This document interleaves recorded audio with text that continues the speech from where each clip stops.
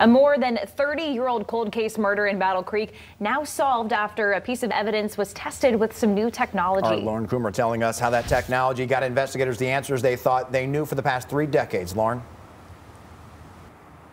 Yeah, Derek and Annie, an old blood sample was collected from one of the suspects in the rape and murder case of Gayle Barrus from back in 1988, a decision that has now paid off.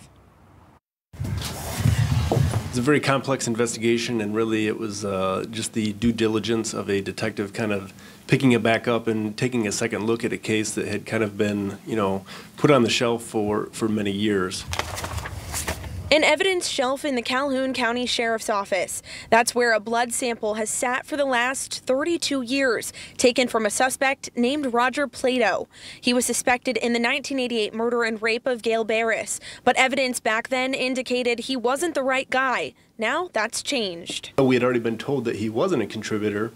It goes to the lab, and sure enough, it actually was the contributor for the person that had sexually assaulted and ultimately killed Mrs. Barrus. Investigators took that sample from Plato after he was killed in an officer-involved shooting, before Barrus's body was even found. But at the time, technology prevented them from making the match.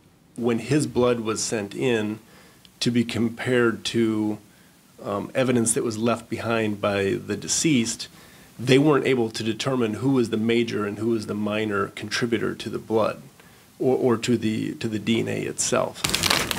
That is until now, when results from the lab are more precise. The Calhoun County Sheriff's Office says the sample was found during a regular audit of evidence and sent in for that new testing.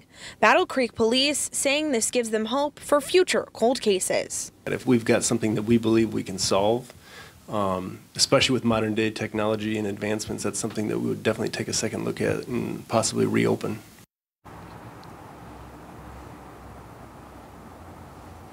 While other cold cases would proceed to a trial to determine if the suspect is guilty, Plato has been deceased, so they're unable to do that. However, they're not finished looking at the blood work to see if he has any other involvement in other cases they have yet to solve. Reporting live in Battle Creek, Lauren Coomer, Fox 17 News. All right, Lauren, thank you for that. Meanwhile,